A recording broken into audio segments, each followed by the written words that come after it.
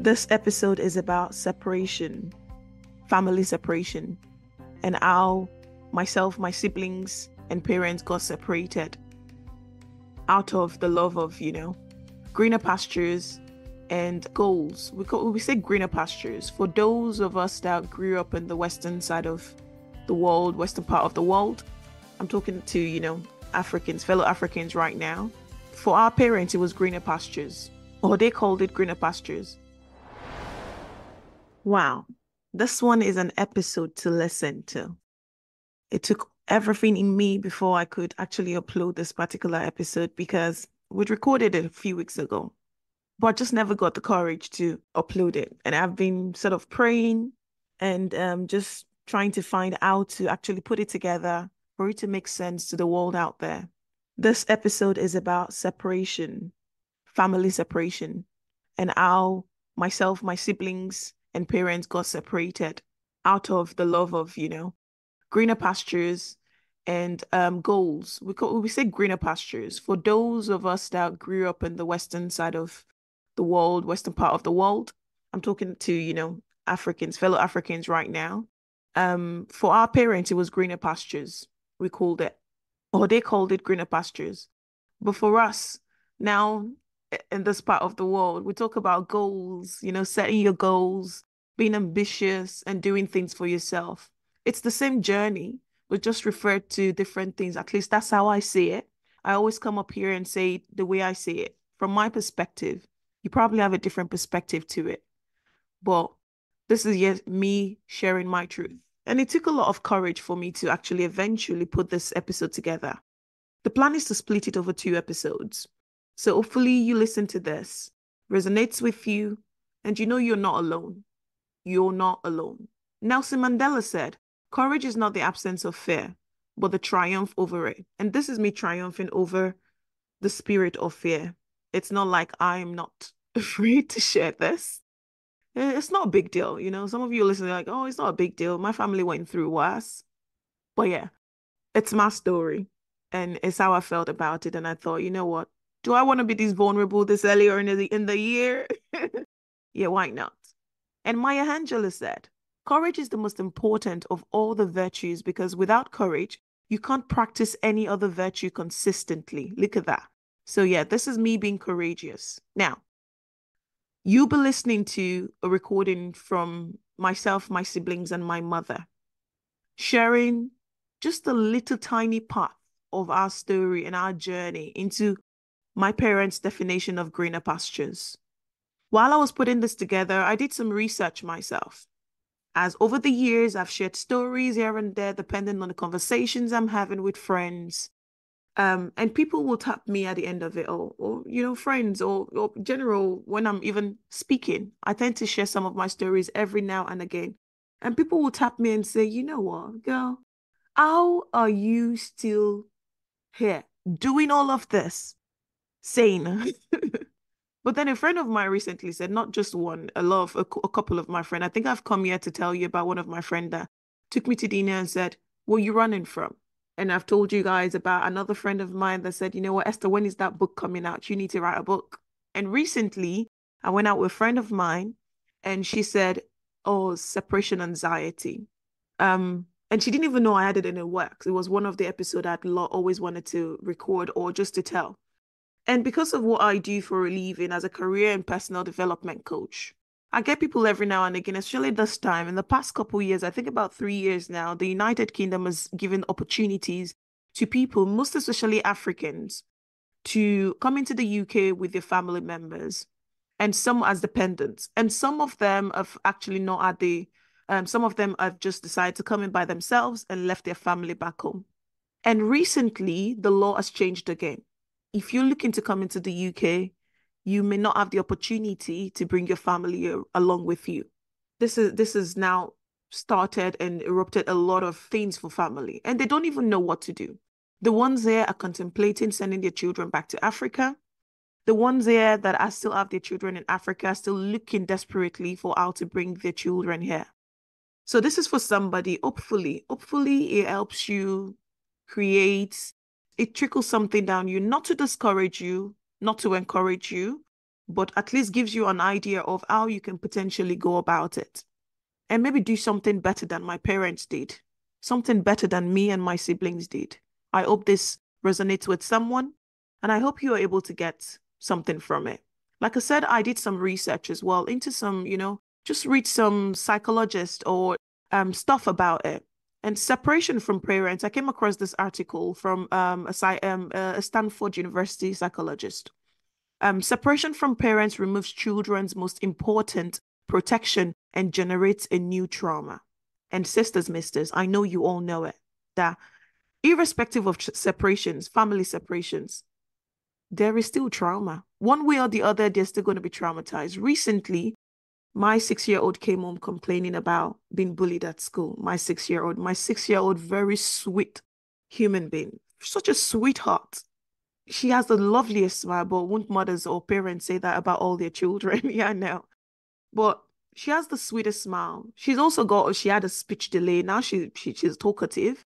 I don't know if I've ever mentioned it, yeah, but growing up, she was our first daughter. She's our first daughter. And it was a struggle by the time she turned 2 and she wasn't even speaking yet. So we got concerned and started to do everything we can. Maybe that for another episode. But with our delay, she still struggles to find some words sometimes, and she's got to think about it before she can actually speak it. And it's always been something that I am afraid of. Like, I don't want her to be bullied. By the time children are age, which I know, every now and again you come across this video on social media of a 2-year-old or speaking and chatting away, or of a 3-year-old that can recite a whole book and read a whole book and stuff. And yeah, I've had my own episode of it or share of it. I will come back and want another episode to talk about her. But she recently came on and talk about bullying. And oh my God, it started one day, and then the second day she said it again. And the third day, before she actually used the B word, bully.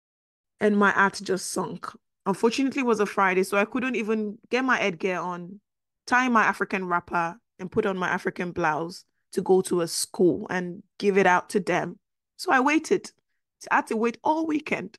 Went to church and prayed for direction and wisdom before I then showed up at school on Monday. Mother, good. So trauma will still come one way or the other. But how can we manage it and help the children or the lives that have been placed in our hands? Because children are a gift from God, isn't it? Another paragraph in the article, one of the articles I read about the family separation is, obviously, separation from parent is traumatic. It both removes children's most important protection and generates a new trauma. Indeed, in studies of institutionalized children, such separation has been found to disrupt normal child development and to have long-term negative consequences for their psychological and physical health. In our own research, we are documenting that early adverse experiences have detrimental behavioral and biological consequences for children and adolescents years later. Now, this is not to stop your decision in bringing your family closer or separating from your family to seek greener pastures. It is not. But there are ways to go about it. And be very intentional. Everything in life is possible. Be intentional. I wish those of you on this journey, as you listen to this particular episode, I wish you, and I pray for wisdom. I wish you good luck, all the best. I pray for wisdom for you. Some people are already suffering it. And every time when I get someone on the end of the call talking to me about they need a job desperately because they need to put money together for their family to bring in their family, or they need money to put together ASAP so they can send their family back home, my heart sinks even deeper. It breaks my heart. I sit here, I work from home, so I sit here every now and again speaking to another mother on a phone in tears, and another father on the phone in tears, and a sister on the phone in tears.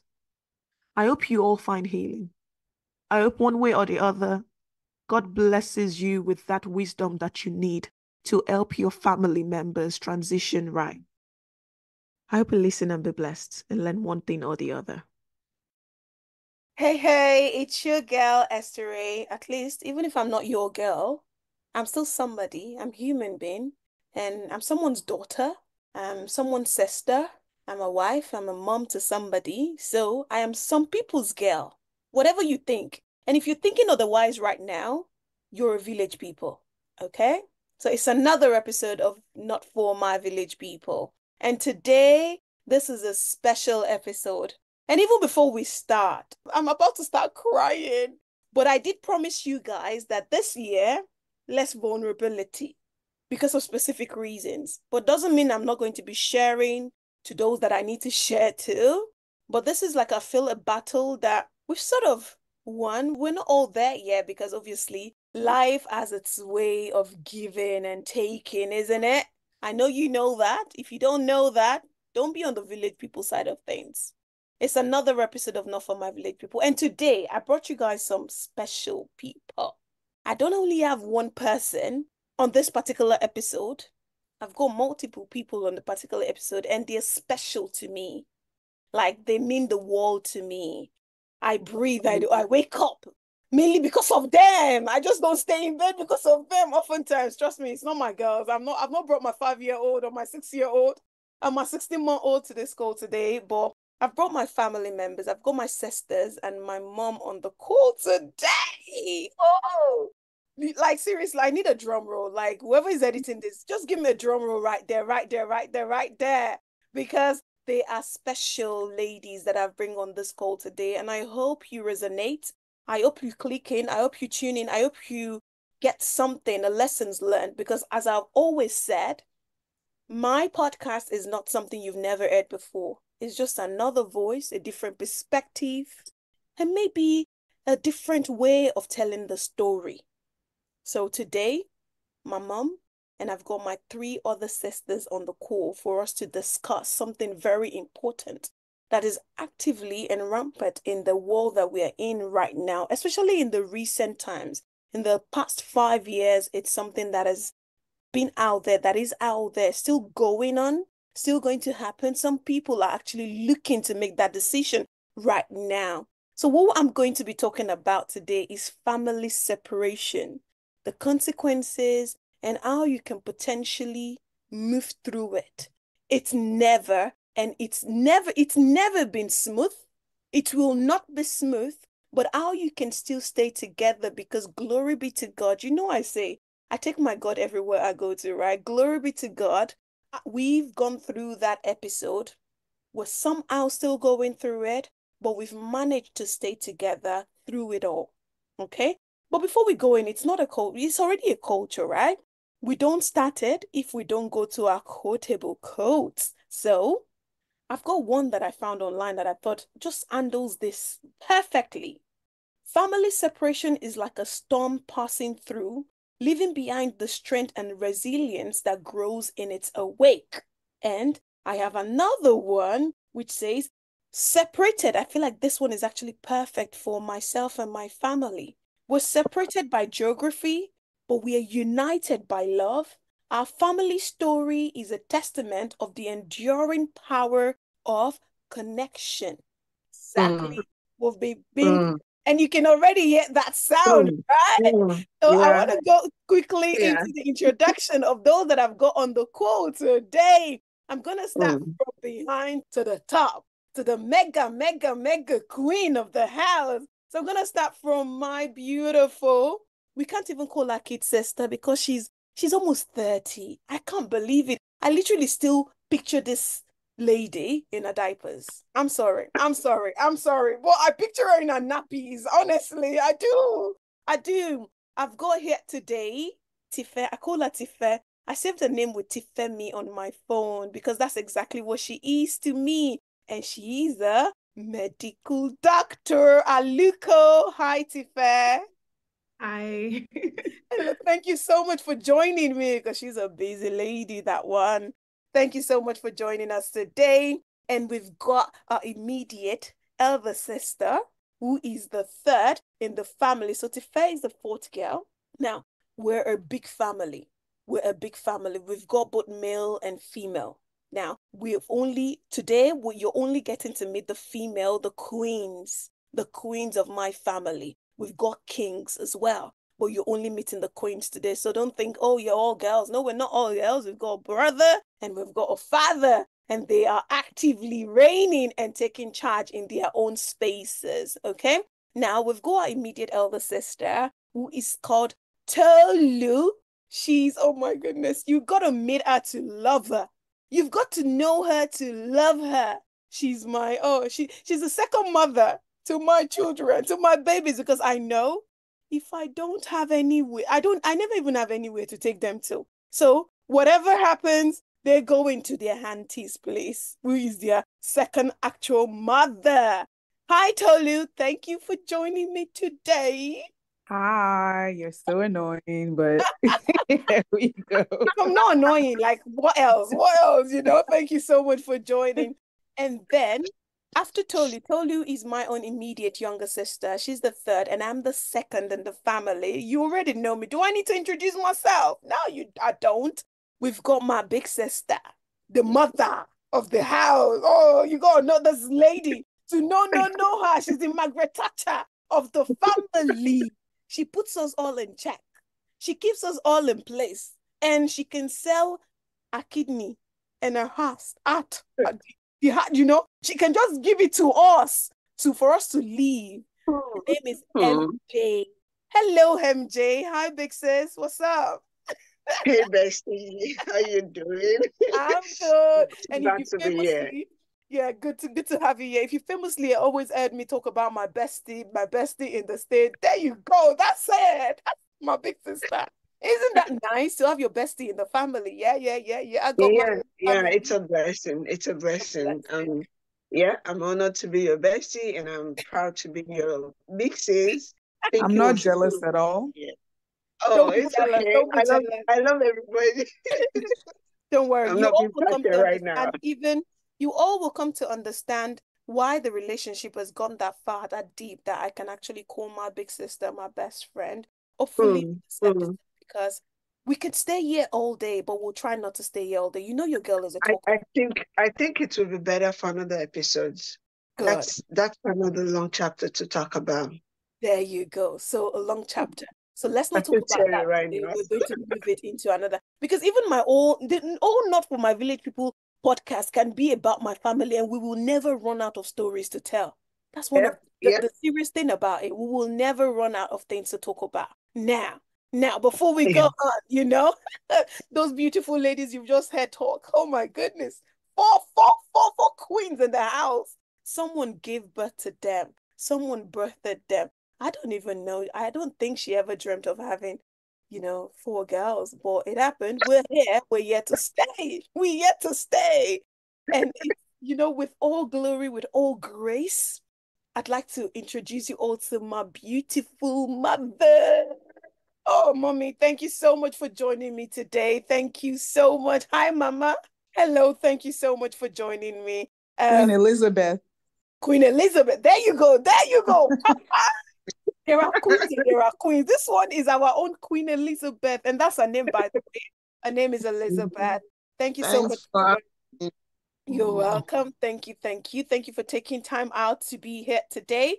And like you all know, let's get out of the serious mode. Literally just needed to introduce them so we can get into the nitty-gritty of everything that we're looking to talk about today. Like I said before, we're talking about family separations. Now, three of the people that I've just three of the people I've just introduced to you, they're currently joining us from the United States of America. And I've got myself living here in the UK. And then my other one that I literally snatched, and COVID just added her to my glory and blessings here in the UK. Now she's in the UK, who is my own immediate younger sister, Tolu. She now lives in the UK, and I'm hoping to keep her here. I'm hoping to keep her forever. here in the UK. She's Forever. coming back out there. But she came from the States as well. They're all Americans. She came from the States to join me here in the UK. And yeah, it's been God's grace. It's been blessing for us to have her here. So, I can keep this introduction going forever, but obviously that's not why you clicked into this particular episode. You want to learn about family separation. So I have a couple questions that I put together for my siblings, for my family, for my mom, so we can talk about it. The first thing we're going to talk about is actually what led to our separation. What led to the fact that some of us are in the UK, which is not new because a lot of families are going through that as well. You hear about families, some of their siblings are in Africa, some are in Europe, some are in America, some are in a different continent entirely.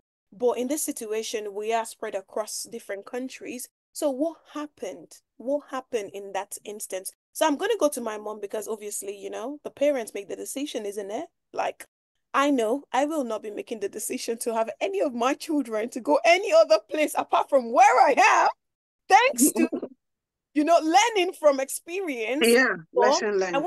I want to put a question to my mom. What led to the separation of our family, Mom? Thank you for that question.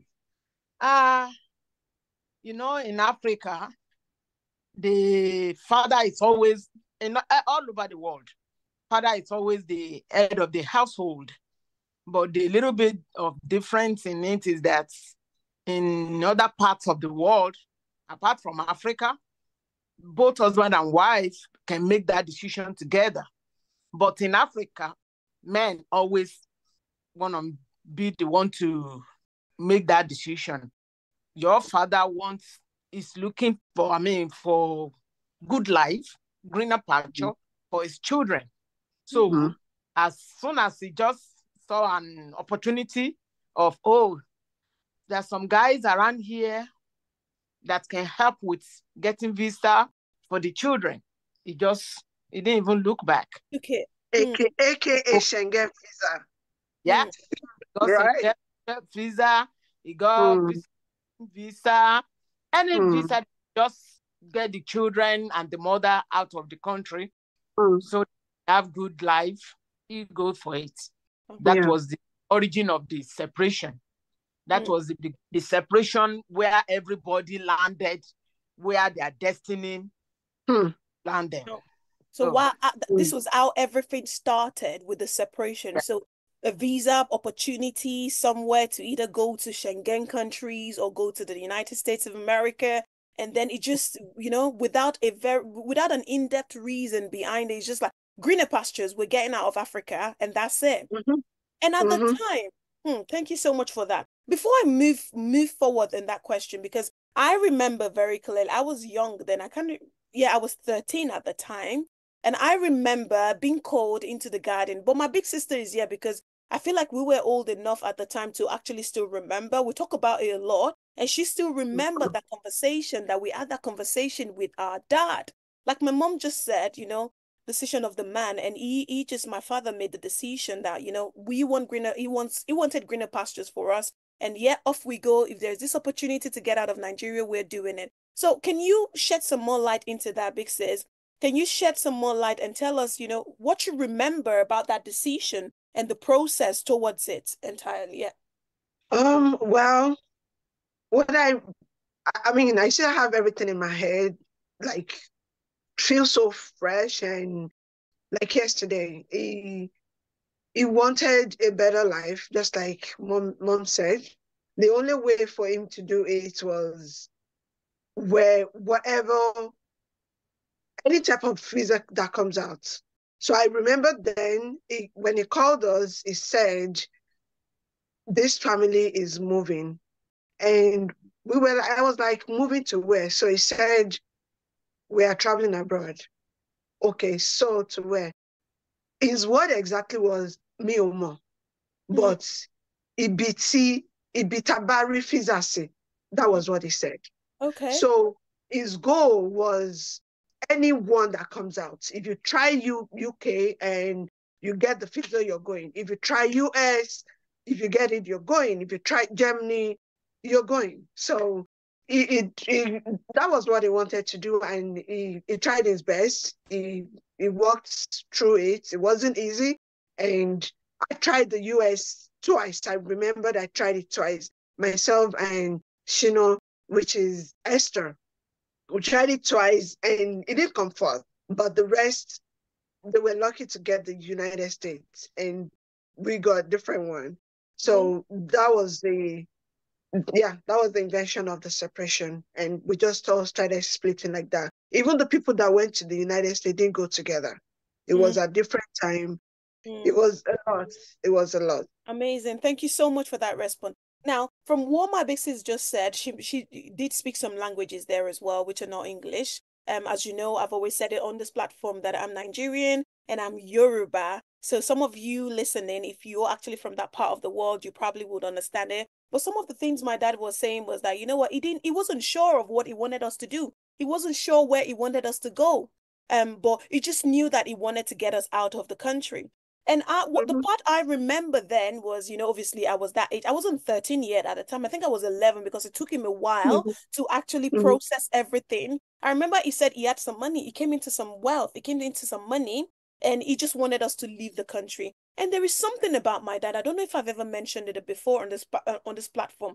He started traveling, I think maybe young at a young age, maybe in his 30s, early 30s. He had the opportunities to already travel abroad, even if it was African countries. And sometimes I think he had traveled to, I can't remember if he had traveled outside, to Dubai as well, outside the country, outside the continent at the time. He had gone to some other countries. So when he said that, I was just excited because one thing I remember that every time my dad was coming back from a trip I know he's been picked up from the airport, he came back in a train and jumping and it was crazy. He always looked like he was coming from somewhere that was really cold. And from what my sister was saying now, she mentioned Dubai. I don't think Dubai was that cold, but he always came back in the trainers and his joggers and his hoodies. He looked really buff at the time. I was like, oh, my dad is cute. And he's all. So when he said you guys would have the opportunity to travel abroad as well, at the time we traveled to within Africa, I think he'd taken us to Cotonou.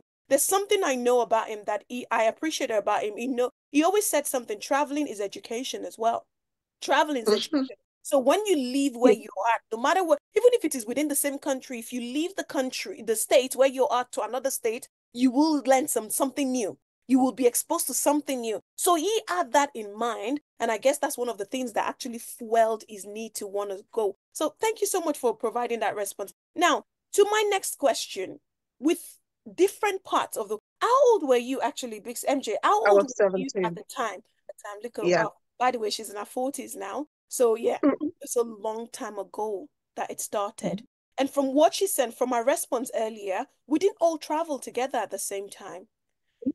From day one, we went to boarding school.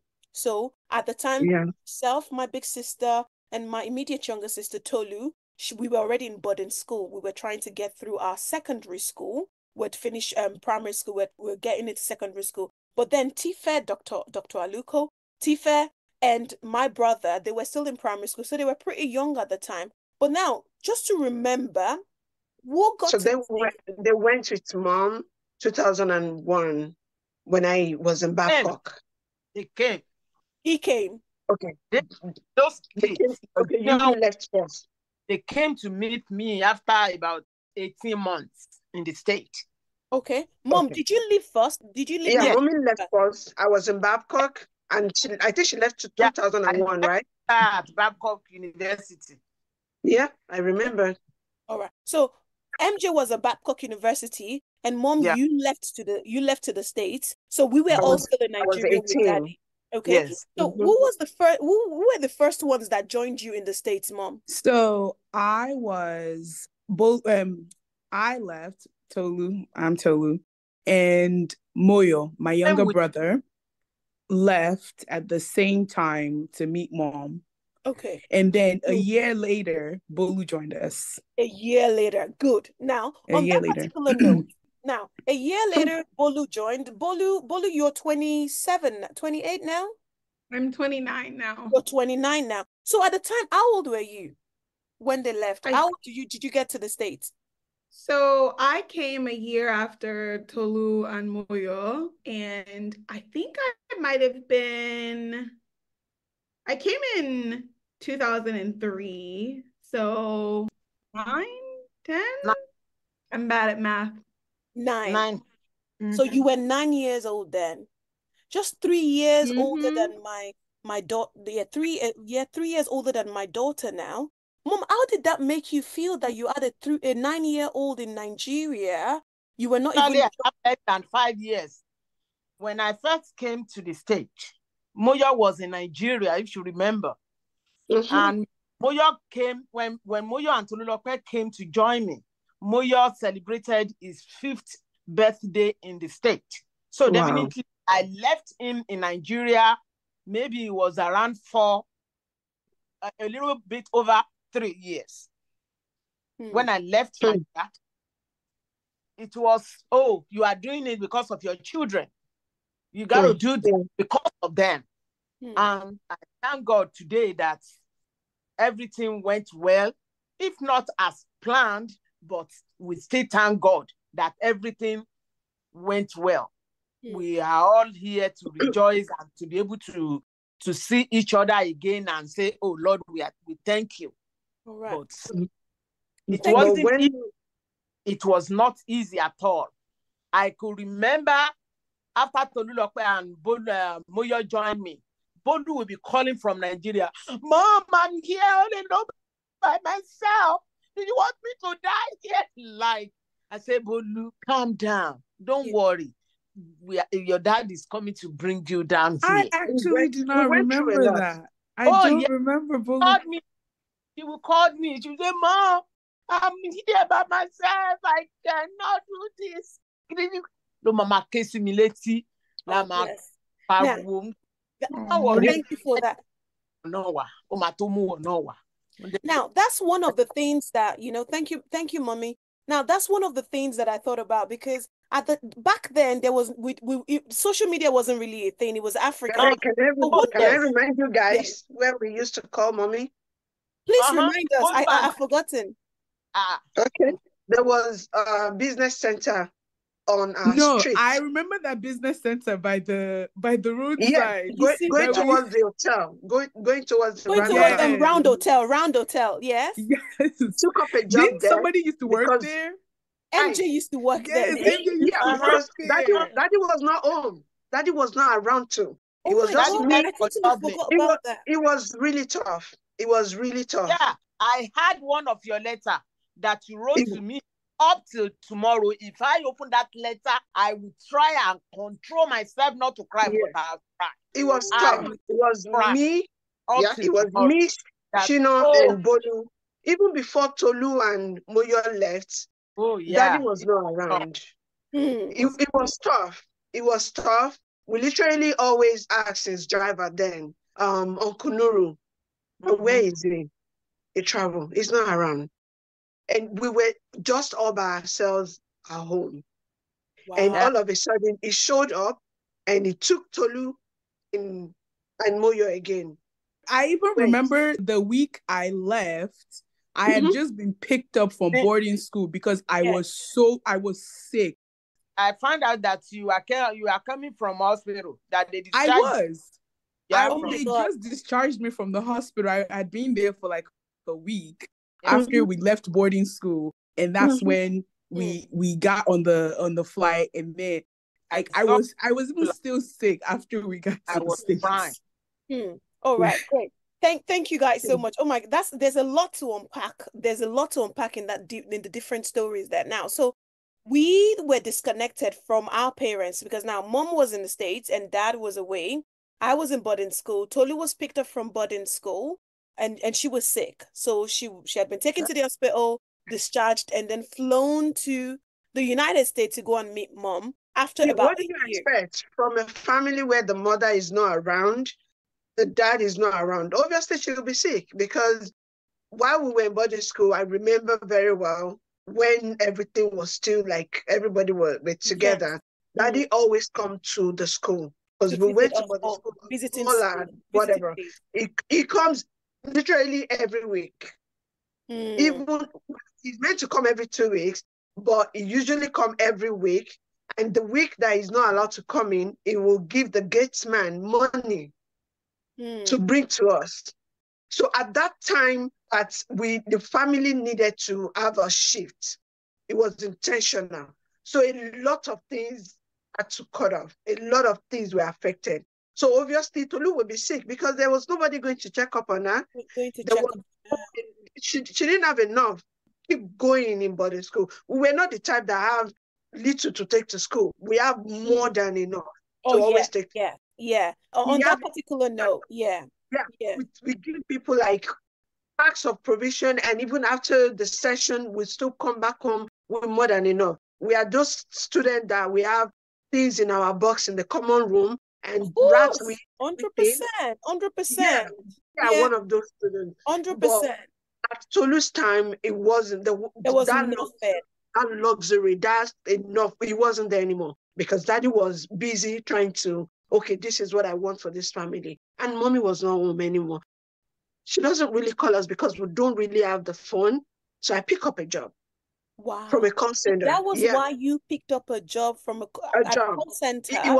It was a call center. It was a video store where the people rent video.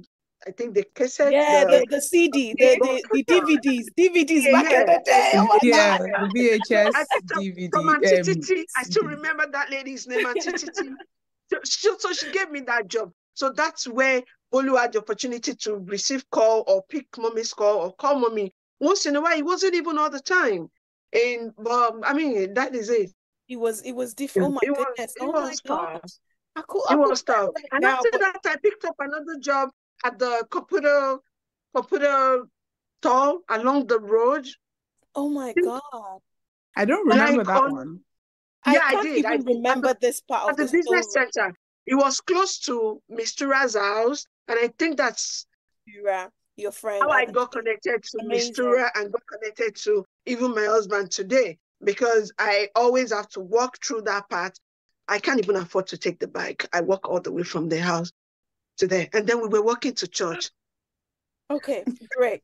Thank you. Oh my, There's a if we lot. continue the story, if we There's a continue lot. that if we continue it, we probably will not even, this episode Mm-hmm. will be on forever. But on that particular note, with the fact that we had the parents seizure, like literally the parents were just Yeah, it never is. there anymore at It a was. particular point in our life, and then you had to take a job. Now, I think I've said it before on this particular podcast that I was born with a silver spoon. I just see myself that I was born with a silver spoon. We were one of those children where in Nigeria, West African Nigeria, we would finish primary school and we were driven to school. We were driven home. Like I'd never, before we left Nigeria, we never took public transports. Okay. Now, or at least I can remember taking public transport from the story my sister is telling now. I guess she might remember taking public transport because she was the eldest I at the time. I did it sneakily. I didn't let Yeah. anybody know. I But slipped out of the house and I did. mm, Yeah. I Yeah. never took public transport before I left Nigeria. And we were driven back and forth from school. And after school, especially primary school, we would go to a French school, easy language school, then to learn French, how to speak French from way back in Nigeria. So we were born with a silver spoon. Like we were not wealthy, like, outrageously wealthy, but we were very, very comfortable and above average in Nigeria. So suddenly, because our father or, parent decided that greener pastures was outside of Africa, a lot of things changed for us without preparation or without something to fall back on for those of us that were still back home. And it was just one of us just left after the other. So my sister Tolu and Moya left, and then it was myself, my big sister, and Bolu were left in the country. Maybe that's why I remember her so much in her diapers. In her Yeah. diapers. Maybe Yeah. that's why, because she was Yeah. always around whenever I get back from secondary schools, because I was pretty much still in high school at the time. And whenever I get back home and everything. But now with all of this thing, because it sounded like a couple of years then, by the time Bolu would join mommy in the States. Now, mom, you had your eldest children not with you. You didn't have MJ and you didn't have myself with you there. And that went on for years actually, because I know I didn't leave Nigeria immediately because the American embassy would never give me the visa to leave to go to the States. So how did you cope when you eventually had the three children and your husband wasn't there? Your husband was not there. Two of your children were missing as well. These days, I don't think I feel comfortable with my husband going on a weekend away without all of us. I don't see how I can cope with the two children.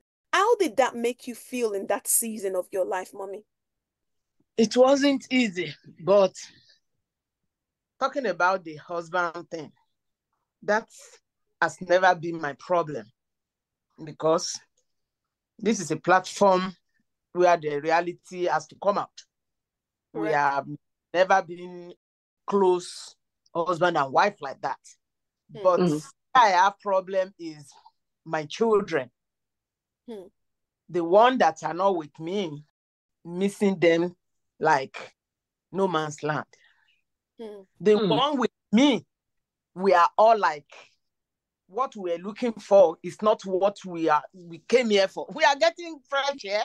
We are getting averagely good food, but it's not like it's so new to us because we are not poor back in Nigeria. We are 100%. comfortable like that. So it's not like we're hungry from where we're coming from.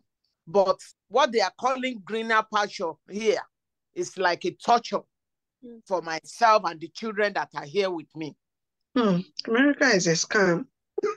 Like, because I could, where we go to school, I'm the only one working. My children, it's not like we have a local standing. We don't. We came in with a visiting visa.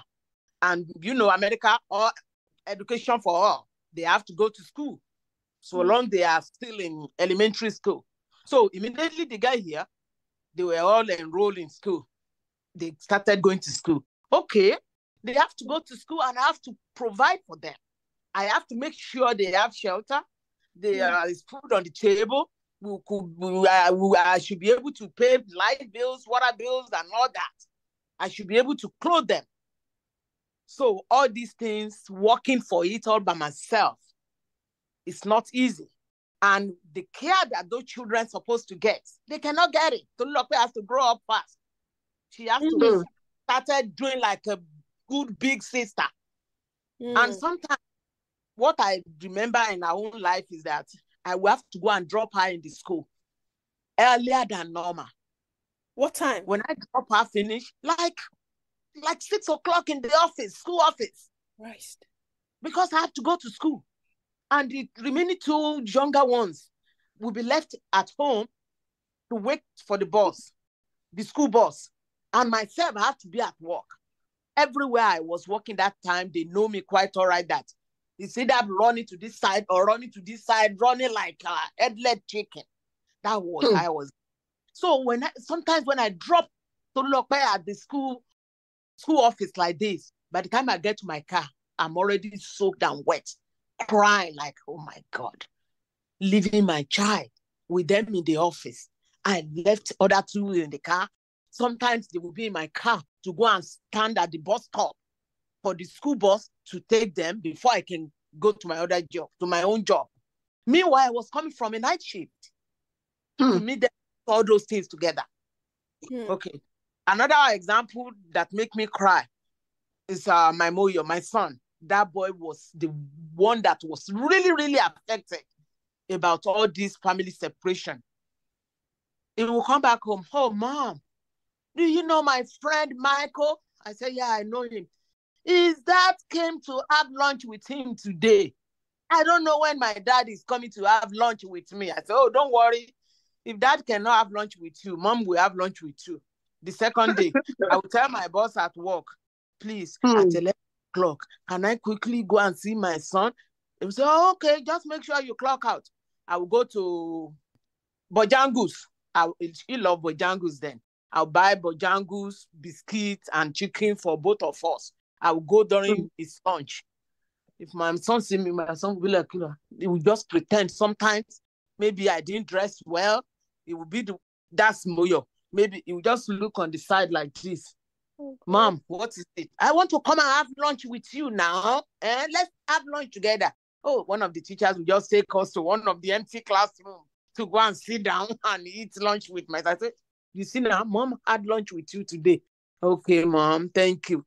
Before another few weeks, my son will be complaining about somebody's dad came to have lunch with him. Somebody take some more time out again from work so you can go there and do it repeatedly. Oh my God. As a mother now, myself and MJ, we are mothers now.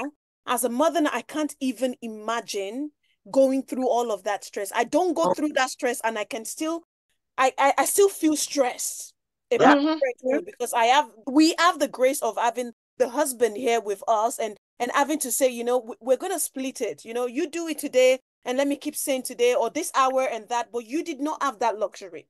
Thank you for sharing those stories, Mom. Now, let's go to Tolu and Bolu. Tolu? Oh, yes.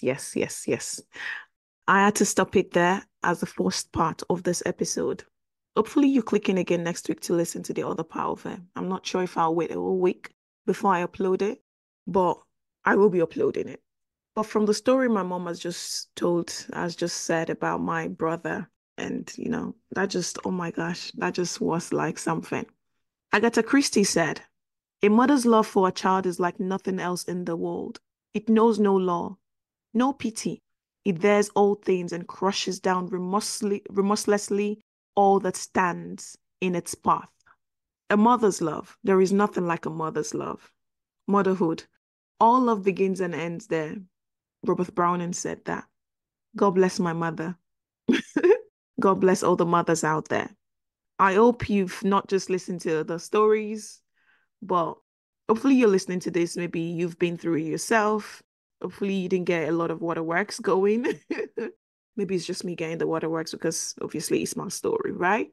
But hopefully there's someone that's listened to this and it resonates with you and you've picked one thing or the other so far.